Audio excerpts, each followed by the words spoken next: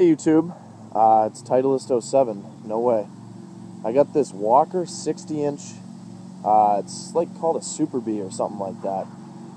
It's got a 27 horsepower Kohler engine on it, 2 tanks. It's pretty sweet. I just have Kent lift this up. I've done a full service on it. It's actually technically mine right now, but I got to get an air filter for it at the Walker dealer. It's kind of far away because my dealer didn't have that. But oil change, filters, everything else is done to it. There's like 50,000 grease fittings on this thing. Here, everywhere. And yeah, this gas tank over here has never actually been used. There's like dust and stuff in there. I'm gonna have to probably vacuum that out. But I put a tube in the back tire. I think it was this tire here. I can actually look. Yeah, it was this tire. That's the tube that I use. It's got a $1,000 option air ride seat on it. Pretty sweet. You can adjust it to how fat your ass is. 200 pounds. Let's test it out. Yep, that's a nice seat. But needed new spindles, and they're provided actually. So that's a new spindle there, new pulley, new belt. This got welded, had to weld this piece here. It's got 764 hours. That was seized on. I actually got to put the grease fitting back on there. But I had to take it off with, smash it with a hammer and stuff, and then put never seize all over it. Did that to the other side as well. Put a new pulley under this. Had to grease everything under there. We're gonna have the mechanic do the grease fitting. I don't know how to do that yet. I'm still learning. Just kidding. But anyways, yeah, new filters, everything like that. It runs great. I'll start it up for you. Nice. Nice. Stripped.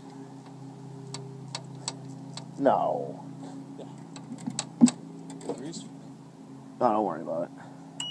But we'll start it up here. And make sure it's neutral. Make sure the PTO is off.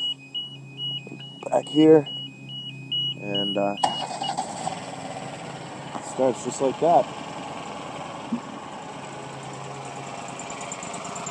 Pretty quiet engine, doesn't smoke.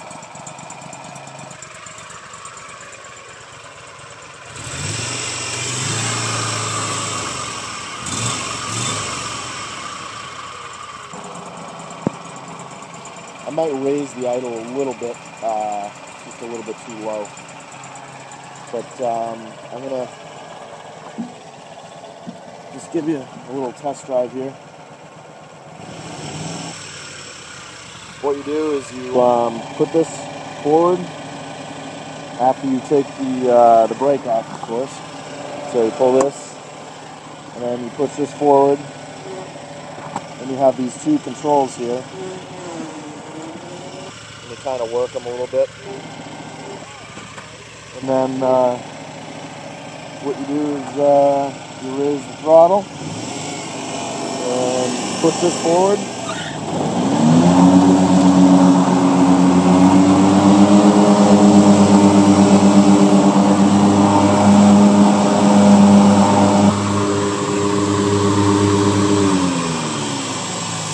They slow down pretty good. And then that's pretty much it, really. It's a nice machine. So this is the 27 horse Walker Super Bee, or something like that. Big mower. I can see why it wasn't used a lot. Can't fit that on a trailer. I mean, you can, you just can't fit anything else on it. So probably sell this to a homeowner who's got a big piece of property, big 60-inch deck. I'm just gonna put a decal on here. I took the decal off for the 60 because it was like peeling off. So throw a new decal on there. Get some Skag or Walker paint, paint up the plates that are off right now because I got to get some hardware for them, and it'll be good. It's a nice machine. I like it a lot. I kind of wish I had it, but that's not how it goes. And we'll take a look at the shop here real quick. Got the paper towels blowing in the breeze here, but it's a little bit messy right now. But got everything else hanging up. Put the toolbox over here. Just got a lot of projects going on. Do boat motors now and shit. So, but yeah. So that's about it. It's kind of cold today. It's like 50 something out, 60. Yeah, 60 degrees. Pretty cold for this time of year, at least. But yeah. So over and out from Titleist 07, and we'll see you next time.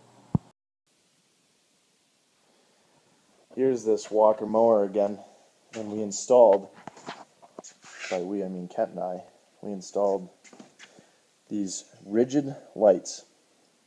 Beautiful. Now we can mow at night, morning, I don't care. But it's controlled by this switch here. I mean, they definitely illuminate quite a bit.